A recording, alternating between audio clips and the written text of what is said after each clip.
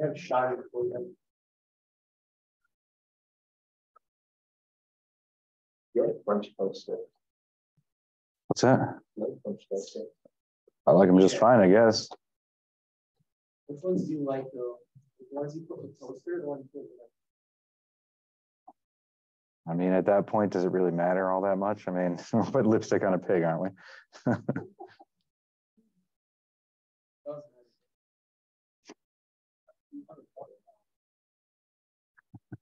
How am I supposed to do that paper? I don't know what kind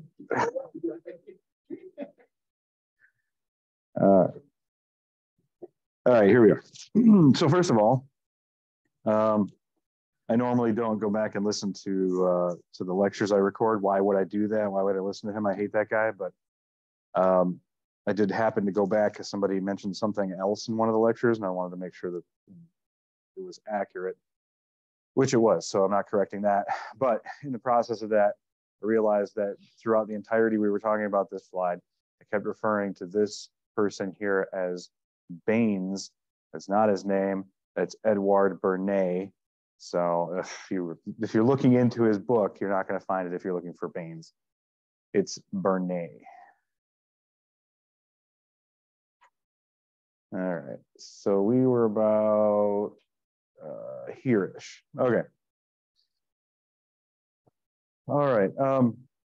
Last time we left off about here, talking about the difference between hard tactics and soft tactics, and about which of these generally is most often used and which of them is most often successful. When we left off at that point, of course, we were about a slide ahead. This coming from a particular study might lead you to believe you tend to have better results with one tactic over another. But I do want to point out that it also very much depends on a person, right? There's a reason why we call human interaction chemistry, right? So two people get together.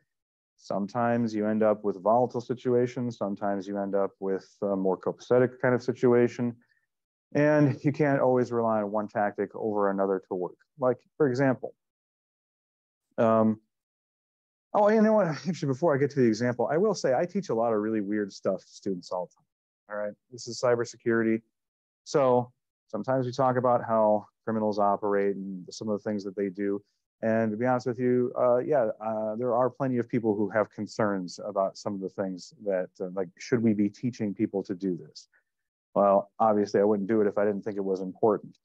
But I have far fewer concerns about teaching students how to pick locks and brute force passwords and find vulnerabilities in sites to exploit or hack MMOs and stuff like that. I have far fewer compunction about those things than I do about this. So let me reiterate once again, this is not the kind of thing you want to try and play around with on your own, unless you're actually doing it in some kind of legal or ethical bounds, right? Which is to say, all right, the reason I'm saying this at all is because we have students in here that aren't in the cybersecurity track. If you're in the cybersecurity track, we focus fairly heavily in other courses, of course, on ethics. And if you're not from that track, you may not have heard that. So point is that there's a difference between influencing people. We influence people all the time. You can't help but influence people. If you're around people, you will influence them. There's nothing wrong with that. But manipulation and influence are two different things. One of them has a distinctive taint of non-consent to it, right? So obviously that's out of bounds.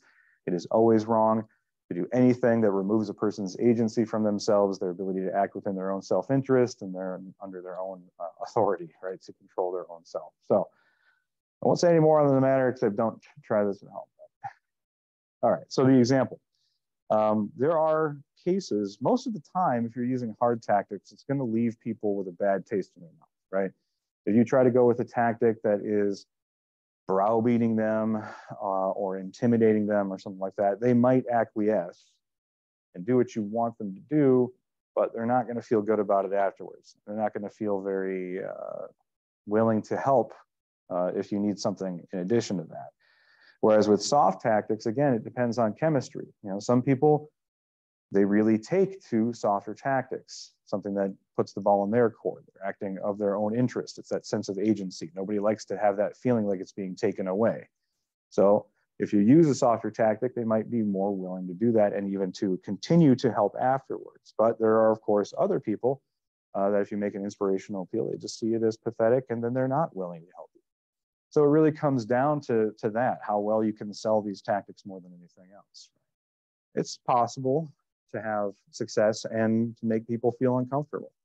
If you've ever heard, look, think about all of our presidents throughout history, right? Most of them very charismatic, and they got where they got because they tended, if we think of like, all right, so whether or not you voted for any of these presidents, just think for a moment, what was the appeal of Donald Trump, right? A lot of people found his speeches to be inspirational, personally appealing to them, recruiting them on a mission to save America, make America great again. Obama, very much the same with his supporters, inspired them, you know, the hope and change message and all of that. None of this was, well, let's look at some of our unsuccessful presidential candidates, right? If we look at Mitt Romney and his binder full of women, right? That was a soundbite because it sounds kind of funny, but ultimately, why would a candidate like that or a John Kerry fail? Well, if you look at some of their messaging, right? They had ideas, but they were all legitimating. They were saying, you should vote for me because I have a plan, because I know what to do, because it's the right and rational thing to do, and so on. It might be true. I'm not here, again, to equivocate on politics, but it is less inspiring to action. But other presidents who had very successful careers, now in the case of LBJ, right, who did have an election, but of course was not themselves initially elected. He was a vice president serving under a charismatic president who got where he got because of a change in technology, right? We've already talked about how technology can kind of change the game. On radio broadcasts in the John F. Kennedy versus Nixon race, those listening to that radio broadcast gave Nixon the edge because he sounded better over the radio. What he was saying made more sense and was more appealing to people. But television was a fairly new thing. And those watching those debates on television gave the edge to JFK because on TV, he was far more charismatic. I mean, Nixon looked like a rumpled, lumpy suit on TV. So it was really all about that message. But that's not who I'm talking about. I'm actually talking about the vice president candidate, LBJ. Was very influential and effective. He probably would not have been elected on his own at first because, you may not realize this, but people did not like him very much. And it wasn't because of his politics. He was personally acerbic, right? And why is that? Because he made liberal use of hard tactics, right? Much the same as the season 1 winner of Survivor did. Anyone ever watch that one? Richard, the winner of that season, he won because he controlled the social game. And he did it the same way that LBJ did. He made people uncomfortable by invading their personal space. Do you feel more psychological pressure?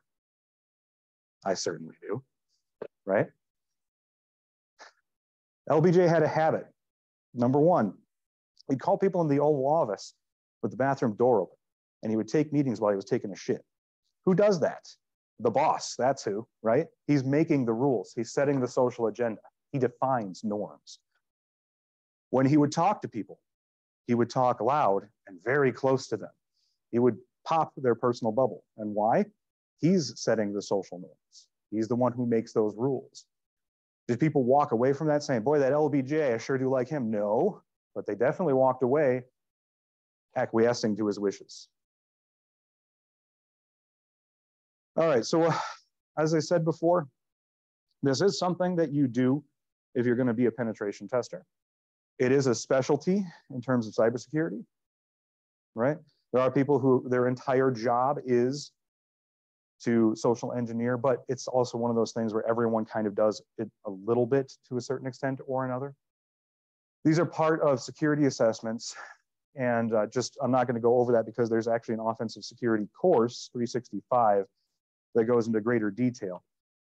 But since we're all here talking about this, just a brief overview of why you would do this and some of the things that go into it. The point of doing social engineering attacks in a penetration testing sense is all recon, it's intelligence gathering. It's absolutely essential in order to effect a successful attack. Attackers perform reconnaissance all the time. There's remote reconnaissance via things like open source investigative techniques, OSINT. But getting boots on the ground and actually being there physically in person matters a whole lot too, because you can find out so much more in person than you can remotely. Now, all of this, of course, is done within a very well-defined, agreed upon scope of where you can go to, what you're trying to achieve, that kind of thing. And of course, you never ever violate that, because that's a professional and ethical snafu. You don't want to find yourself, and the last thing you want to do is end up doing time because you walked through the wrong door because you had vague engagement. So that's all that work is done ahead of time. And it's also important, if you're going to be doing this, of course, most people that are going to be working in there aren't going to be aware of who you are, because it kind of defeats the purpose of hiring a penetration testing company. Or in some cases, of course, internal pen testing is done. So it is important to make sure that you have clearance and that you have some kind of way of saying, officer, check my back pocket. I have a letter. I'm a pen tester. This is agreed upon, kind of a thing. I have never been arrested out on any jobs that I ever did. As in, I've never been charged and booked and everything like that. Have I been cuffed and put in the back of a squad car? Yeah, on a couple of occasions. It happens. Right. And what you're trying to achieve, of course, it's all about reconnaissance. So you're looking for not just the physical targets, but also for future remote computer vector attacks. You can learn a lot just from being in the building, seeing how old their endpoints are, what OS are they running, do they lock their computers when they leave? Actually, hold on a second. I have a couple of slides that go through those a little bit more detail.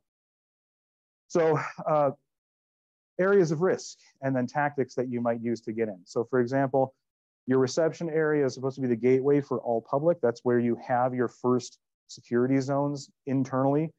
It's where there's going to be the boundary maintenance mechanism, which is usually going to be the receptionist. Now, receptionists are not security guards. They're not meant to be, but just the act of having someone there acts as a deterrent against most people who might try to slip past them, unless, of course, you're versed enough to exploit that vulnerability. So out at reception, you might have to worry about something about like impersonation or persuasion. Somebody coming in there and saying they're a contractor or a new hire or an existing employee or something like that. I didn't do this one, but I did I did work with other covert entry people, one of which was a social engineering specialist who actually went on to write a couple of books on the subject. And he was really good. He's one of those guys who could sell a ketchup popsicle to a woman in white gloves. He would talk, people would listen, and I don't get it. But I watched him. We were sitting in the reception area, and we were basically there. And I was on a laptop. I think I was scanning their public Wi-Fi or something like that. But we were mostly just sitting in their lobby rather than sitting outside. Because we wanted to see how long we could sit there before somebody asked us if they could help us or something like that. And we were there for like an hour or something like that. Eventually he was getting bored, and he was just like, you know what, I'm going to try something. So he goes up there and he talks to the receptionist for like 5 minutes, and then he gets buzzed in. So I follow behind him. I tailgate him, right? Tailgating is when somebody who's authorized goes through a door and somebody else just kind of follows behind him. So I tailgate him, and I'm in there. And I'm like, what the hell did you do? While I was sitting there scanning for that hour, he was looking around at the receptionist, and he saw that there was some birthday cards in the back. She had just gotten a birthday cards like signed by the other people in the department and stuff like that. And he said that he went up there and he talked to her. He asked her how he did old mentalist tricks. If you've ever seen like John Edwards or something like that, he'll be like, okay, I'm getting a sense here. I'm hearing a name. Is someone over here? Anybody who starts with the name M? Okay, M. Is it Mike? Is it Mary? Is it that kind of thing? So anyway, he goes up there. He's like talking to her about her birthday. Asked her did you like those flowers that you got? And he made a mistake. She didn't get flowers. And I was like, what are you talking about? We chipped in on flowers. Anyway, long story short, talked his way back in there simply by ingratiating himself with her and using just what he could see from the lobby in order to make it seem as if he belonged there. You also do have to worry about covert entry through building entrances. I don't know if I mentioned in this class or another class, but I've worked at places before that just have a tremendous amount of e-waste that they just toss into a dumpster secured behind a gate with a lock that's not locked, right? Just sitting there, just waiting for somebody to come along and take it. I was working at this place over the holidays because, of course, if you're a cybersecurity professional, you can forget about taking holidays off because that's when attacks happen. But I was there during the holidays. Go to throw something out in the dumpster. I open it up, laptops. It's all laptops, like 60 laptops. So I grab a random one off the top, still got the battery in it, still got the drive in it, turn it on, battery's still powered.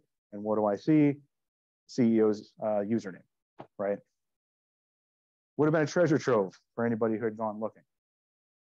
And locks, doors in general, just almost always insanely easy to defeat one way or another. But anyway, the point is unauthorized physical access is something that you have to do. But if you do that, of course, you might get caught. And then you end up having to come up with a quick social engineering attack in order to get away or to talk your way in. In the office environment, shoulder surfing, places without clean desk policies will have sensitive information just sitting out in the open with nobody sitting at their desk. You just walk by and take a look. Just getting job titles and stuff, or just listening for water cooler talk. You find out that you have a list, like an employee directory or something like that, but then you find out that somebody on your directory was recently terminated or moved departments or something like that. That's a good opportunity. You overhear that kind of intel, you know that within the organization, there's going to be at least a small amount of confusion that you may be able to exploit. Something like you give them a call now and you say, hey, I was contracted by somebody. I'm trying their number and I'm not getting a reply to my emails. John Doe, VP of Security. Oh, he's no longer with the company. Oh, okay. Well, we're already been contracted. We're going to come back out today to finish this job. Okay. They don't know necessarily what's going on. And then, of course, just straight up stealing documents and stuff. If it's out there, it can be taken. Anyway, essentially what you're doing is you're doing research. Once you're inside a building, usually it's a lot easier to do other remote vector attacks. So for example, perimeter security is usually pretty tight, but most places don't really operate off of a zero trust platform, meaning that once you're inside the wire and you're considered a trusted member of the family, right? So you can just kind of plug into an open port and scan to your heart's content with very little in your way. And you allows you to gather all kinds of information you wouldn't have been able to get otherwise. It gets you an in, right? If you get in, you know the layout of the place, you can map it out, come back later when nobody is around in order to do more work. Judge the basic level of security of the place. Like, are people remembering to hit Windows L when they leave, or are they just walking away, leaving their email open on their computer? More than one time in order to, because when you're doing a pen test, you need to provide a report, but it's also kind of considered, well, okay, I'm not going to say it's like good business, but executives don't read reports, right? They're like 6-year-olds. They want the colors and the lights, and if it makes noise, it's even better. So you can write a report. That's usually what you're contracted to do. But when you're doing the executive debrief, usually you want to have some kind of like, wow, kind of a thing, whether that's, you walk into the place and, pull out, tons of padlocks you were able to pick in order to get your way in there. One of the ones that I used before that really seemed to work is I would wait for the executive I was going to be debriefing to leave their office. They go to the bathroom, I head in and I send myself an email from them because they left their damn computer unlocked with the Outlook application open. So I send myself an email that says something, like to the effect of, well, wiring myself $6 million. Right? You show them that and they're like, oh, I should probably have locked my computer. Yes, that's why we're here. You should have. It's written here. And you also get a good idea of what else you're going to need, right? What versions people are running, what potential exploits are out there, vulnerabilities. You just get a good inside look. The kind of thing like in a black box testing, absolutely nothing. And if you can get inside, you can learn a lot about the way a company's operating, the packages they prefer, their hardware stack. It's all potentially useful information. You can't really get it in any better way than actually being. The reason that it works, as we talked about last time, one of the reasons that training fails is because, number one, it's always training a very specific schema, usually like a student schema or maybe like employee training schema or something like that. By the time people get back to their desk, they've forgotten all about it, or they're just in a different schema, and that schema happens to be more helpful than others. And the reason for that is, again, what we're essentially exploiting when we're talking about social engineering is we're talking about exploiting vulnerabilities in systems. Humans have systems. We are social creatures. We want to help each other, of course. And so if somebody needs help, most of the time people are willing to extend a hand as long as it doesn't impose upon them too much, I guess. But also people fear authority. I talked about the bank job last time. Where we got to a certain point with the bank staff there. It was the office manager because the branch manager was out.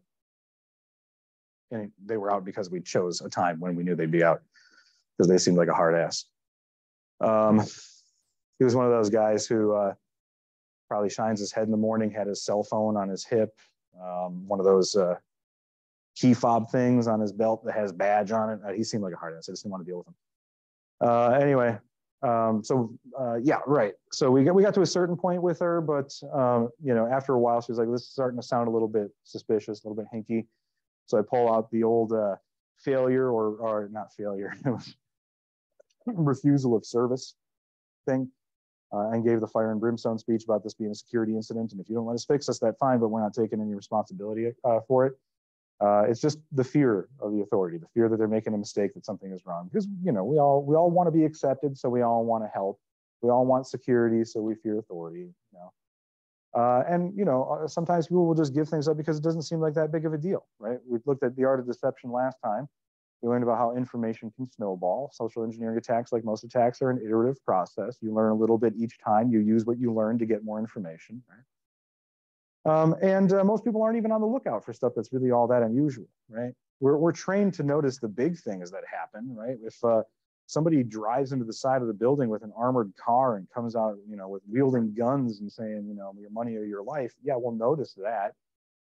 But if somebody just kind of slips in, behind us, we're really going to turn around and be like, hey, this is a security issue. Present your identification. That's not really something that raises many red flags. And if it does, we just assume somebody else will handle it. It's not our jobs. So it's effective. That's why it works out so much. Usually with phishing attacks, this one is the most important thing, because that initial attack, I'm just clicking a link. They just want to know my name. They just want to know if I'm interested in this job. None of this is sensitive information. But again, it snowballs. It's iterative. If we click that link, maybe we don't think anything of it. And if we end up on a site that looks official, maybe we don't even look any further. All right, so typically on an engagement like this, for an on-site observation, what you're going to do, it's almost never going to be just a one and done kind of thing, because it is a process. Whenever I would work on teams doing physical pen testing, usually our team was between 4 and 6 people. We would usually have phishing campaigns running, or vishing or smishing or whatever technology they used. We would usually have, not necessarily, it depends on the place, but not necessarily 24-hour surveillance, but we would have shifts where we would surveil at different times to try and learn the patterns of security guards and stuff. But it's a combination of physical recon, OSINT, phishing attacks, and scanning and so on to try and get information from multiple different ways. It was never just one thing that led to a successful operation. There's always multiple things contributing to it. And in terms of social engineering, usually there's several different layers. There's the actual physical perimeter of the building, networks, because getting access to a building is one thing, but being able to like go into a janitor's closet and plug into a switch, I mean, it's not so hard here because we keep them on the wall, but at other places they're slightly more secure. So you kind of need to elevate a little bit. If we were to equate this to a computer system, you have to elevate your privileges in order to gain access to additional resources. So the perimeter of the building, that's not usually that bad. Depending on where you're going, access to networking equipment is a little bit higher up. But if you really want to get access to like the data center or something, that's usually the most difficult part, or at least it ought to be if they're doing things right. And there are plenty of other talks out there. Actually, I would recommend if you're interested in physical pen testing, not so much social engineering, but there is somebody who goes out to cons all the time, Deviant Olaf, but that's Gaelic, so it's actually O-L-L-A-M, Olam is how it's spelled, who does a lot of talks at security conferences. I think he's got a YouTube channel. He talks a lot about physical security and does a couple of things about gaining access to places using social engineering, although he himself is not a social engineering expert. But if you are interested in that kind of thing, some of the things, the tools of the trade, of course, the fake badges, your fake work orders, business cards.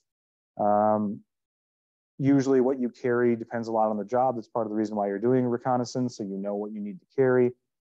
This is an example of a spy cable.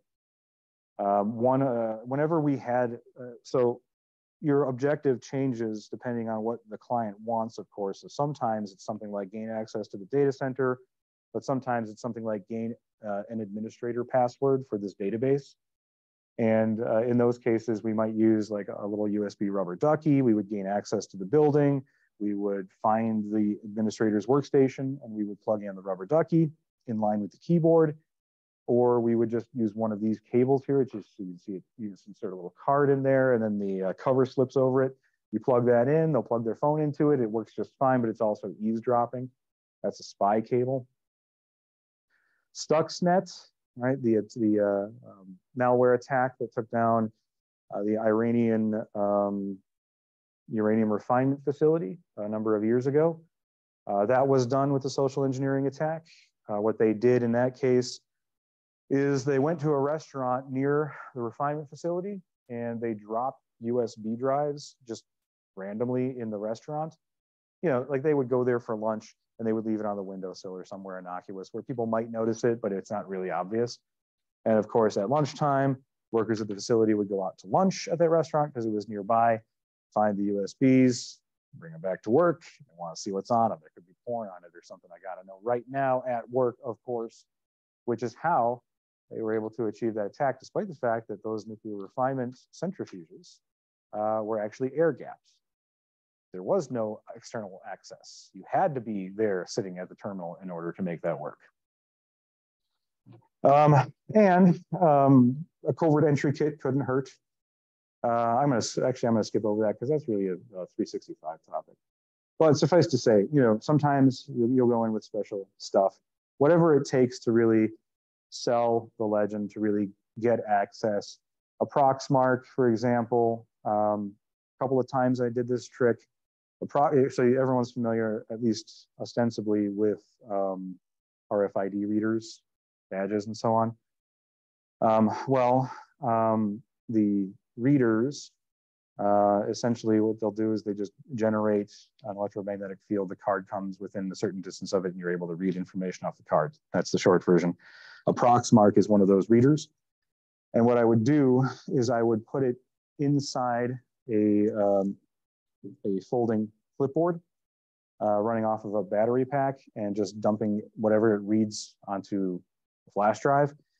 And I would go up there and of course, looking the part. You got to wear the hard hat, the high vis vest. You got to have the tool belt and everything. You come out there and you say, you just go up to the security guard right at the gate and say, you know, is this facility? I have a work order here.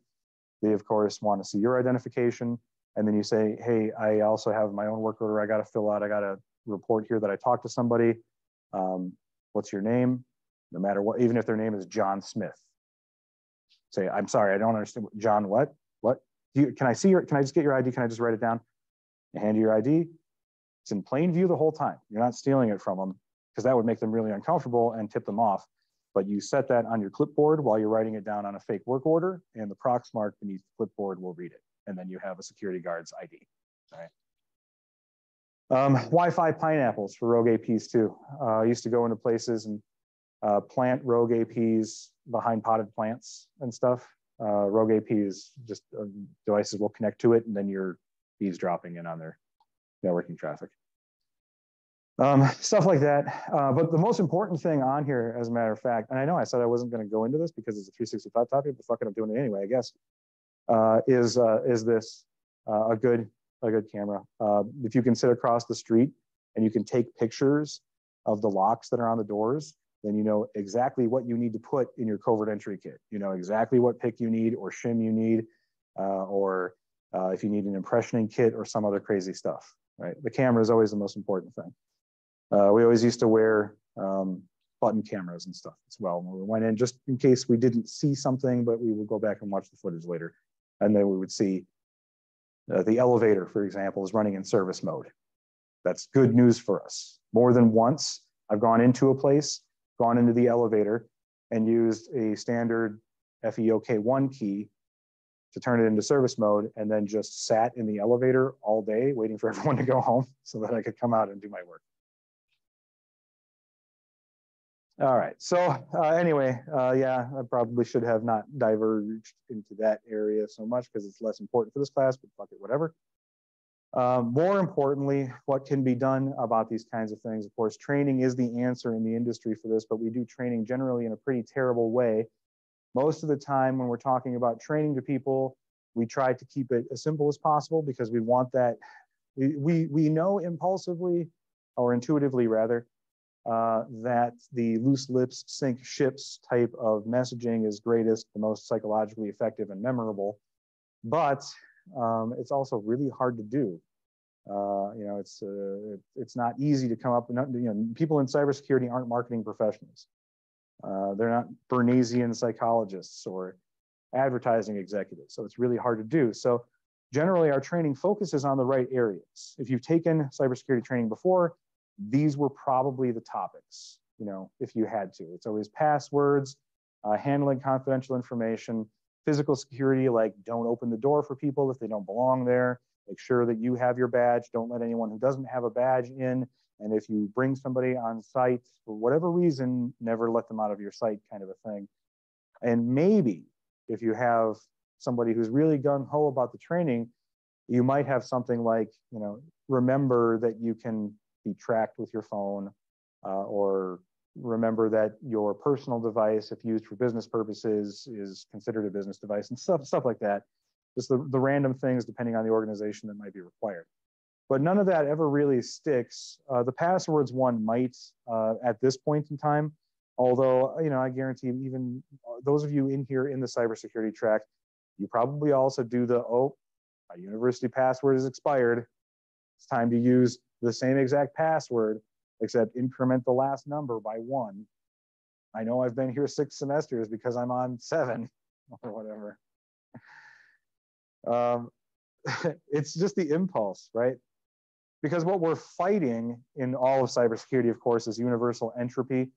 And for the human system that we exploit with social engineering, entropy takes the form of the path of least resistance, right? People want quick, they want easy, they want the results without as much work.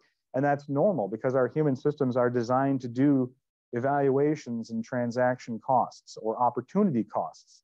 If we do one thing, we can't do another. That's an opportunity cost. If we do one thing, it's this much work, but if we do the other thing, it's much less work. Therefore, thing B is better. It's just normal psychology. That's how we're kind of wired. There are really, at the end of the day, only 2 guiding principles that govern human behavior. One is the avoidance of discomfort, and the other is the pursuit of comfort. Unless, I guess, maybe if you have some kind of trauma or something, maybe you avoid comfort as well. And if so, I feel sorry for you, seek help, but it's usually avoidance of discomfort, pursuit of comfort. So our training is kind of designed around that as well, right? We either use training in a punitive fashion, like if you screw up, you have to do more training. That is discomfort, people will avoid it and do the right thing. Or we ask them to pursue comfort, essentially by saying, get the training over with, you won't have to deal with it again unless you have some other kind of problem. But it's almost never really done effectively in a way that actually plays to comfort. And of the two, the avoidance of discomfort is compelling, but just like with any other animal, Pavlov's dogs, for example, right? What motivated them in a classical conditioning kind of sense, not that people are as simple as all of this, but you can have Pavlov's dogs and you can hit them until they take a treat and then stop.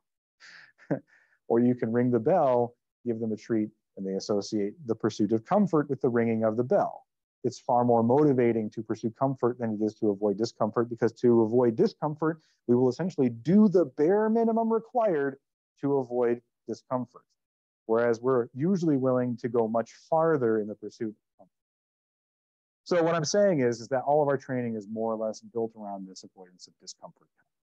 So it just doesn't stick, at least not any more than it needs to, in order to avoid that. And the other problem we have with training, as I hinted to before, is that it almost is always fact-based. We are using the hard tactic of rationalization and legitimating in order to convey our message most of the time in corporate security. And we do that, again, because we consider ourselves to be rational people. And so we think if we can just explain well enough and provide enough information, people will convert information into understanding, into knowledge, and then we've done our job. But people just simply aren't motivated by that very much. And at the end of the day, most failings in training aren't because people don't know what the right thing to do is. It's that they're willing to do the wrong thing for very little incentive. There have been actually studies done there was one presented at DEF CON about 6 or 7 years ago. A couple of security researchers wanted to find out what is the absolute minimum favor somebody is willing to trade for information. And it was shocking how easy people are. There's some cheap dates out there. For a pen or a chocolate, people would be willing to give them the last 4 of their social, because it doesn't seem like important information. It's just the last 4. I give that to my bank all the time. I give that to my doctor all the time, or what have you. It just doesn't seem like as important information. Certainly not as important as the whole thing. I need 2 chocolate bars for that. Yeah, it's shocking how little it takes at times. And that's not a failing necessarily, because I mean, if I walk up to any random person on the street and let's say I use the hardest tactic that we looked at, a request. If I just come up to somebody and say, what's the last 4 of your social? I'm not going to get that information. Well, probably. Again, chemistry dictates that there probably is going to be a couple of people out there that's be like, I like you. Yes, my last 4, no problem. But for the most part, that's not how it works. But what if I legitimate? What if I use a slightly softer tactic, but still a hard tactic?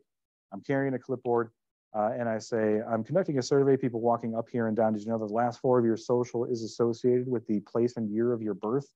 So I bet I can guess when you were born and where if you give me the last 4 of your social, right? So I got my clipboard, I look like I'm official, I write it down. I think real hard for a couple seconds. I give an answer. It doesn't matter if I'm right or wrong because I'm not actually doing what I told them I'm doing, but I'm likely to get more responses that way. But what if I say, if you're good sport, if you're playing along, I'll give you $1. I'm going to get a lot more responses. I just will.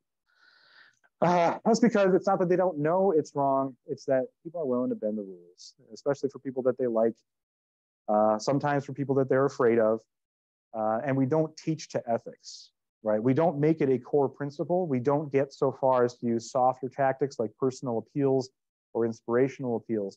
We don't say to people that our organization depends on you specifically, that we know that you're moral, upright people, that giving out information or letting people in when you shouldn't is wrong. And there'll be certain people who will violate that anyway. but that would be more effective, at least according to the research that we have. We also don't ever have, while cybersecurity professionals also often deal with privacy and compliance, all of which are ethical imperatives for organizations, very rarely do we explicitly assign that duty to them. It's more of in a business sense, we have to act ethically or we will be sued, fined, something like that. And so not having that kind of authority actually ends up undermining us anyway, because most of the reports that we get in cybersecurity are constituency calls, constituency reports, people who reach out and say that they've seen something or even done something in certain cases. And they knew who to call, right? They knew who to take these ethical quandaries to. There's somebody who's calling here, they say that they're a vendor, they're really nice, I want to help them out, is it okay to do this? You almost never get that call unless your training specifically deals with ethical issues, right? Yeah.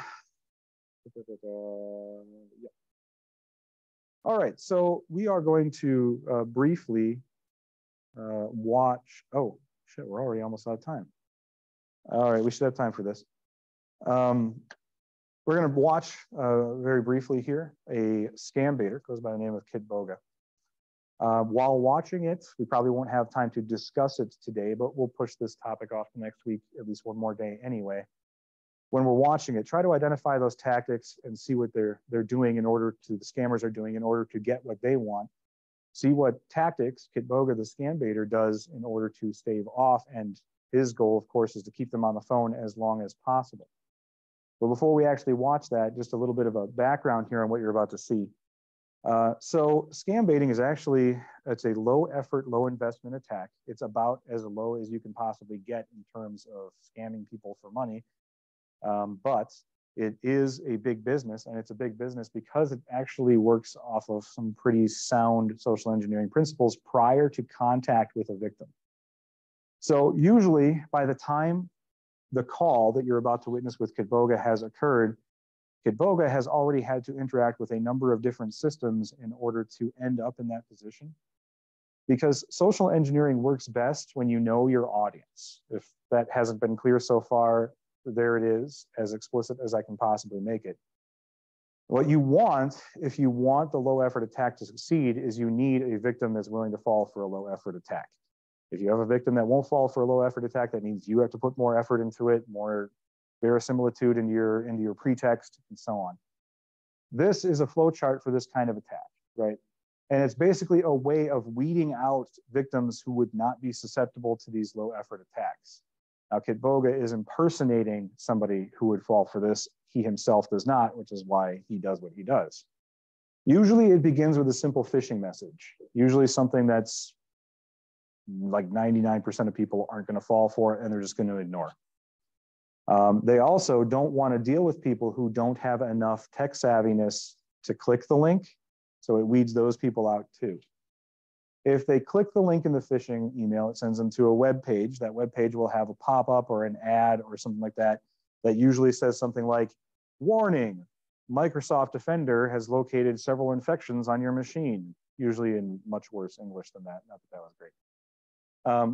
But that alone isn't enough. They know that the link has been clicked. They control that server. They know that there's visitors showing up.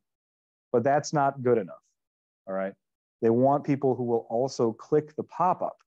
If they click the pop-up, it sends them to something like a Google form or Microsoft Forms document that says, something like a security engineer will contact you in order to help you deal with this infection. Just put your name and your phone number and hit submit.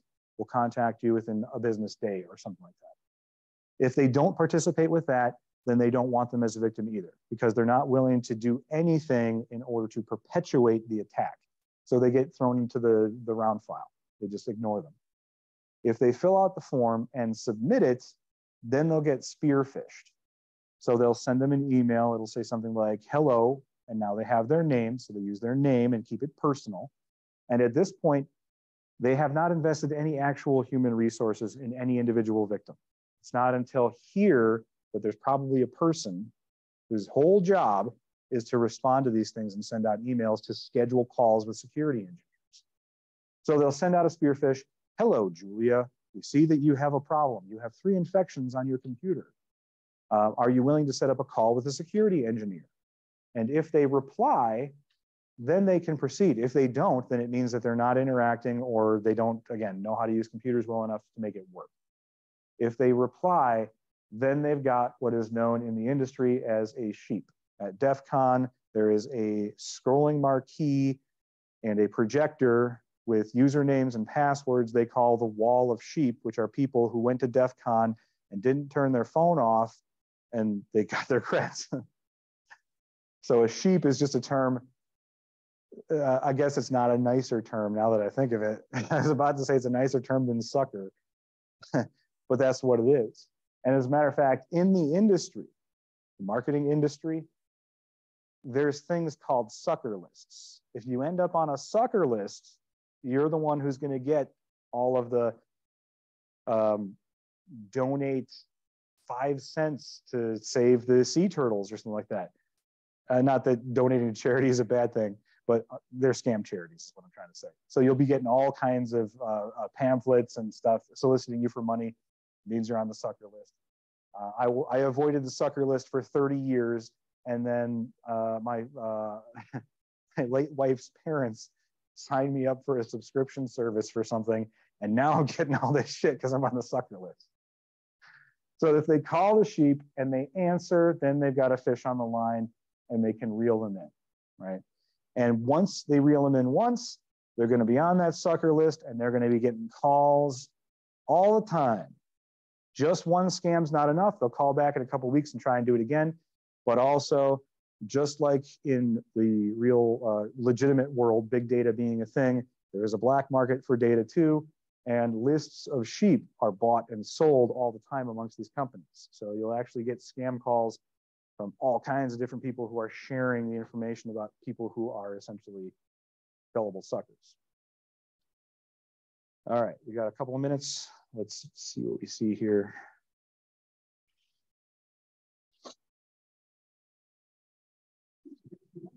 That looks good. As always, is a scam.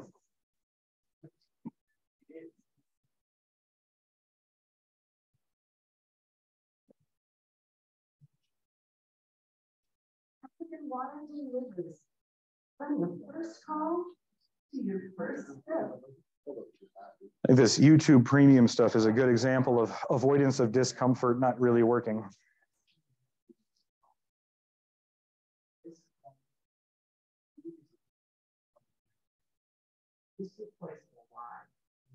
This is obviously much longer than we have, so I might skip around a little bit.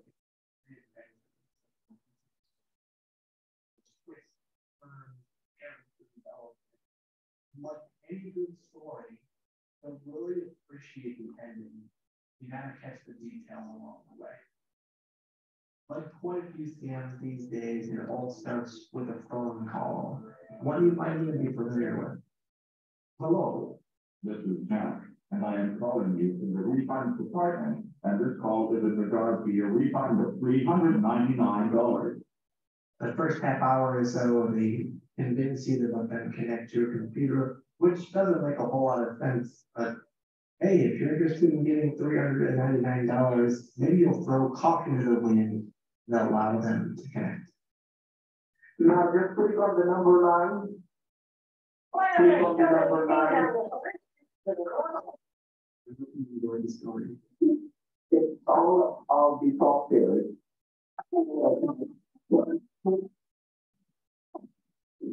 Okay, this is number 9. Okay, hold on. Yes, I am doing pretty okay. Well, the timer up in the upper right-hand corner, by the way, is how long he's been on the phone with him. So you can keep your eyes on that and see how long it goes on.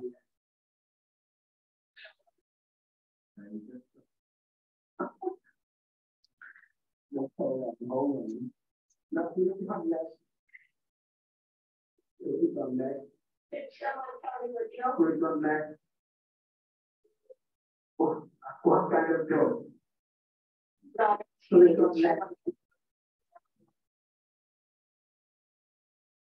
No, no one. You will think that's what I think of. Okay, just click on next. Just wait for a while. Not something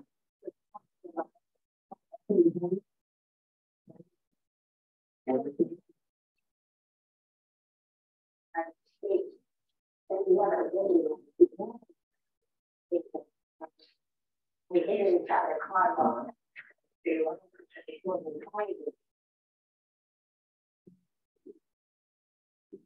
Remember, his goal is to keep the scammer on the phone as long as possible.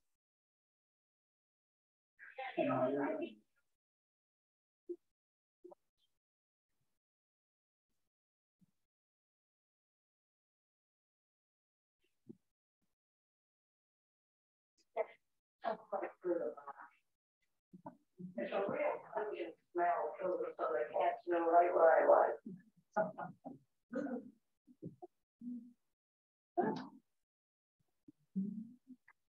Anyway, okay, now see this one. See this one. You just see this once again type FORTC, not NL. C like Charlie.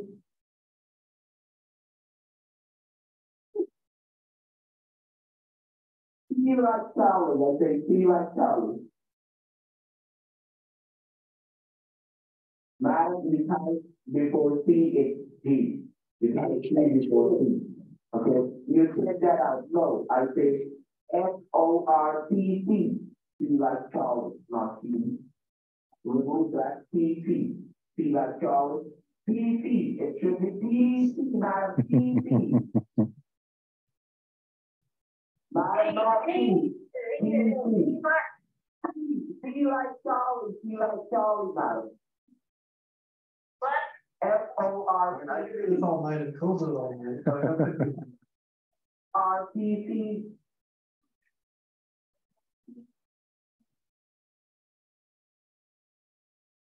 Right. Let me know that you do online banking. All right. So everything's going okay so far. The scammer seems to be pretty patient, using fairly soft tactics in order to kind of guide this along a little bit. Pitboga, of course, doing everything he possibly can to drag things out. Let's go forward a little bit to see if the, we've definitely lost our cool at this point.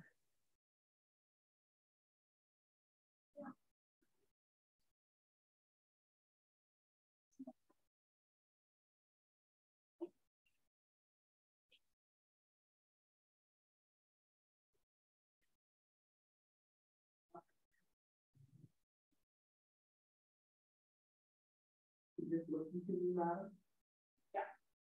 yeah, and listen to your whole Okay. Yes. Now I will listen to you later on, okay, that's cool. So can you just type your username and the password of your online banking? How would I do that? Madam, we have to transfer the funds. Then I will listen to your word password. So can you just put that in?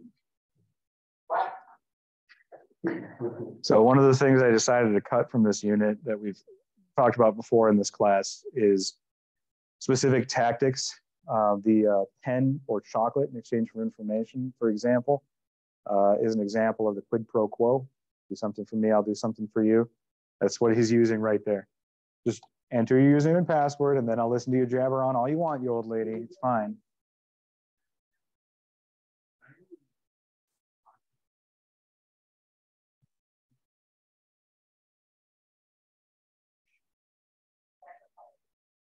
We get mad, we get transfer the funds.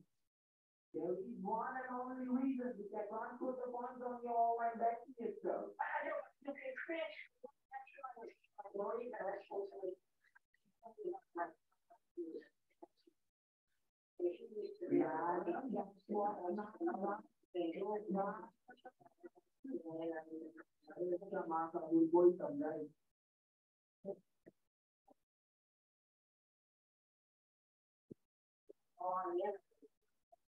We can't go with your reference. We can't go with your word.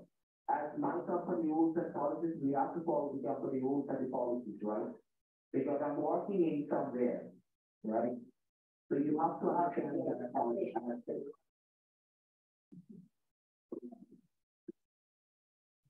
So, we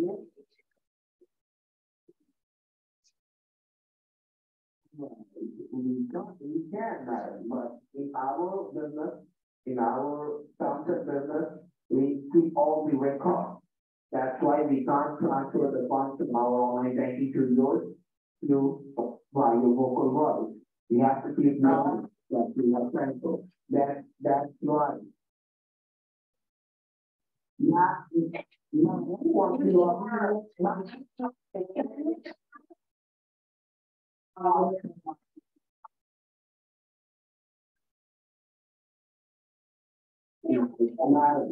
Madam, you talking to me.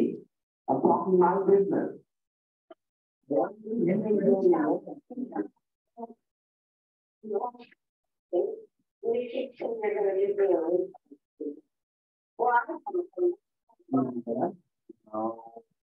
Can you just put the password? Can you just log in on your account? All right. So he's not getting what he wants. He's losing his cool.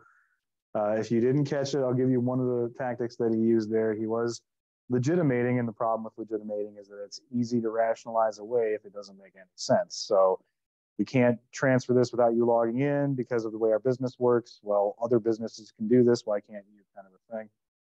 We're at almost an hour and 20 minutes into this thing. Push forward here till after the login. All right. I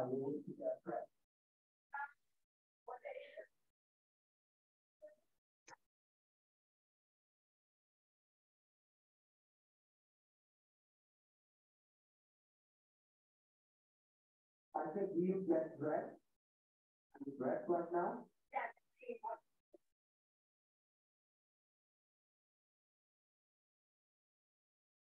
Today is Tuesday.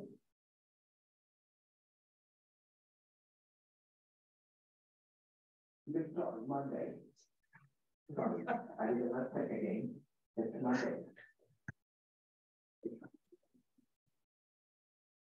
Yeah, it's Monday. That's actually a really good spot to point out there. Kid Boga knew that it wasn't Tuesday, obviously. Why didn't he answer when he knew it was wrong? Because he didn't want to give the scammer the impression that this old woman had any idea what the hell day it was to begin with. All right. If he had answered, then it would have known that he might have been a little bit more with it than he seems. He's walking a fine line. He doesn't want to seem competent at all. No.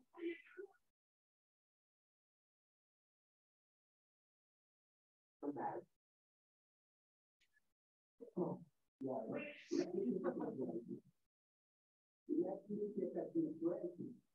Yeah, you might want to do that. Hold on.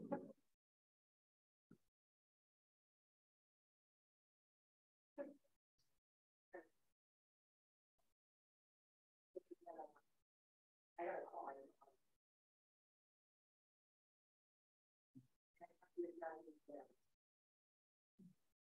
Madam, I'm done with my dinner. Okay. Are you sure? I just took a coffee right now. The scammer was eating on the phone not that long ago in this video. Madam,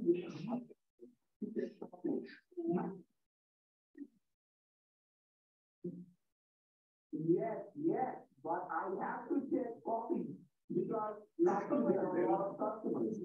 While talking to the customer, I get quick. So that's why I take coffee. I thought I would drink one.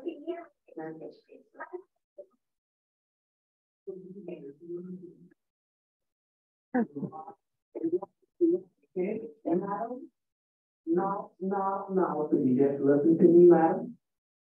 I have to go to my house actually. I have to go to my house. I have to feed my children. I do have children, so I have to feed them. I have to feed my I have to feed my wife as well. I have to give time to them in the house. I do have mother, father, everything. Everybody over here. That's my son. Okay. Yes. Can you call me tomorrow? My.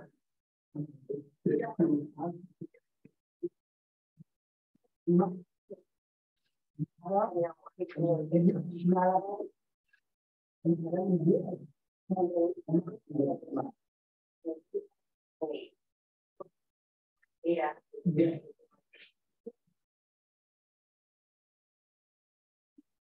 You need to just tell a story after story. People like me.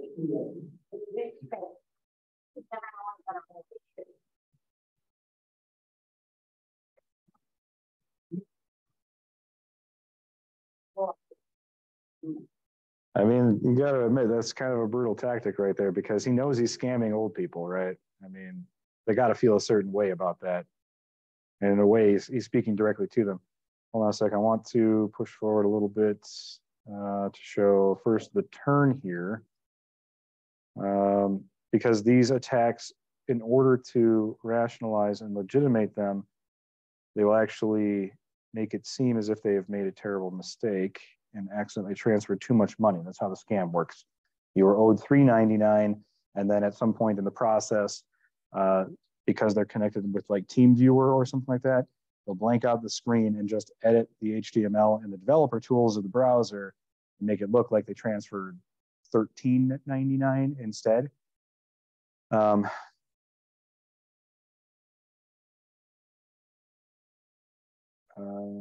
not sure where that happens, but okay. Anyway, this would be after that point where there's been a mistake, and now I'm going to lose my job if you don't send me the $1,000 I accidentally sent you over what you were refunded. You just have to go down to the dollar candle. You just have to go down to the dollar candle, okay? So in terms of the tactics we were talking about, the study that we showed, it said there's acquiescence, and then there's compliance, and then there's actual joining.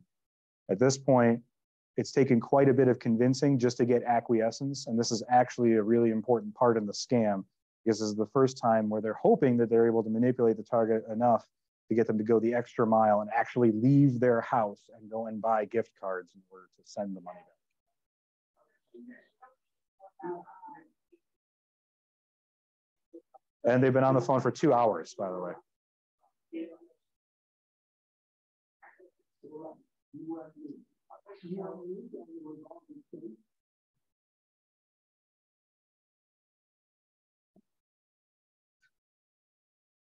Now, scammer doesn't want to let her off the phone.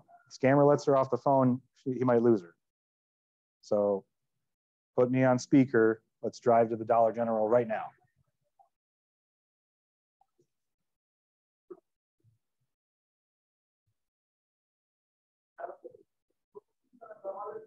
Or Walmart, whatever is near to you, you can go over there, okay? All right, and once you reach the parking lot, then you let me know that yes, honey, I am in the parking lot, okay? Okay. Okay, you are in the parking lot? Yeah, I just think I'll park right over here. Okay. And which store you are in right now? Which parking lot, which store parking lot you are in right now? Yeah. Yep. We're going to the shop. In the store?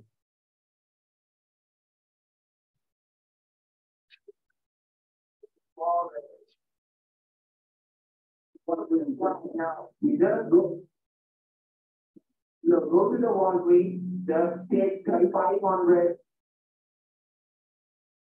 Google Play gift cards. Google Play. If they ask you for a reason, for a security purpose, for what purpose you purchasing this gift cards, okay? You just have to tell them it's for my personal use. I want to give this to my children or grandchildren, whatever you can say, okay? And this is the failure in training, an ethical violation. it's just a little white lie. You're just helping out somebody you've been talking to for 2.5 hours. And he's just asking you to bend the rules a little bit and giving a perfectly good reason for why you have to tell a little white lie, because the store won't let you otherwise.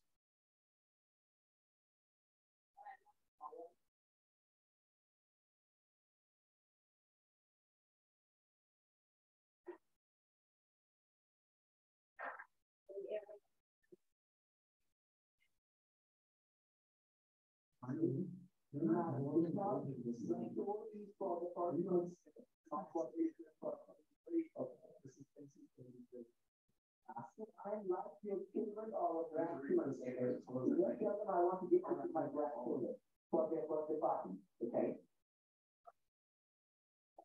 I understand. You know, you support $1,000 to check me to buy Google Play cards for my grandchildren's birthday party. The five, the 7 Google Play gift cards, a $500 each. Okay. You just have to tell them if they ask you for help, You do a balance sheet. That's like, don't know, I can't say. I understand, madam, but so is for the personal purpose. They won't give you the gift card if you tell them it's for the business. All right, we're running low on time, so I won't rob you of the exciting conclusion. Benefiber might, though.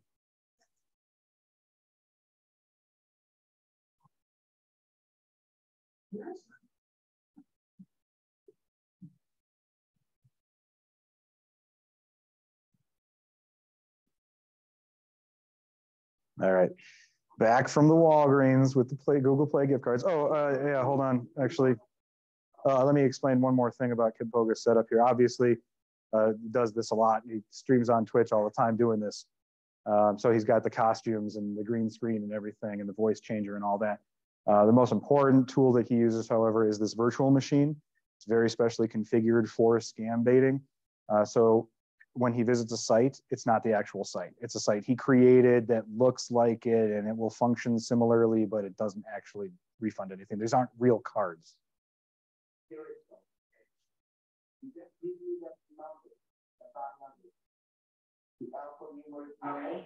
Whatever the number is, you can give it a touch to.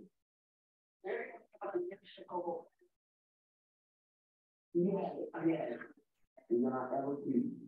Remember, he doesn't know that this Google Play card is fake. Madam, type the card number here, the promo code. Don't click on redeem, okay?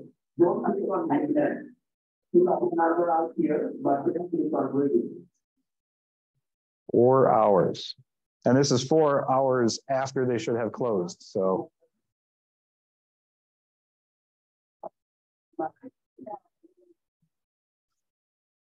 Madam.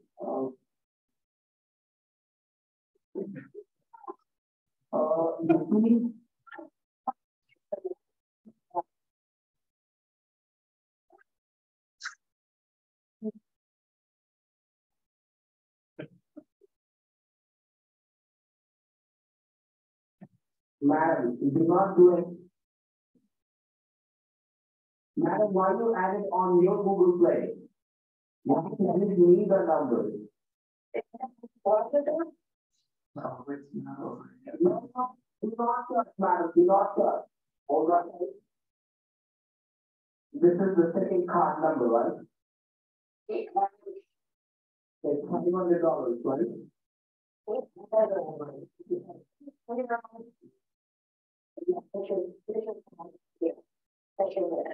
Madam, do not redeem it. Do not redeem. I will help you out. What? Oh God. Do not redeem over here. I will help you out. Hey,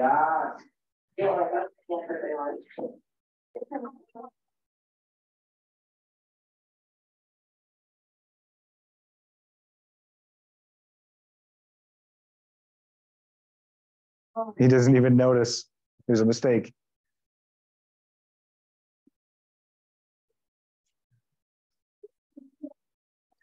You see how it said $100?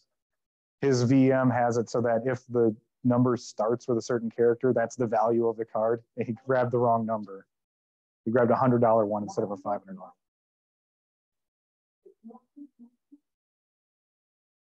But he's so mad he doesn't even notice.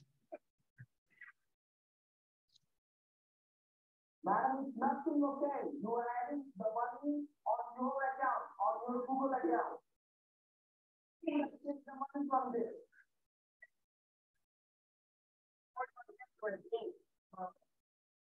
Madam,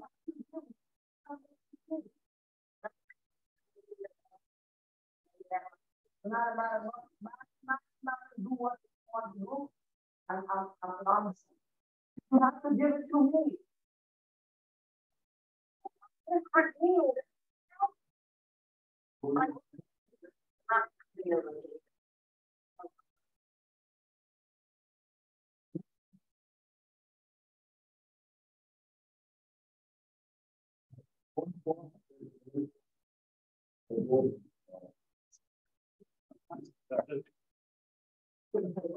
So mad he didn't even notice that the number was your scam over here.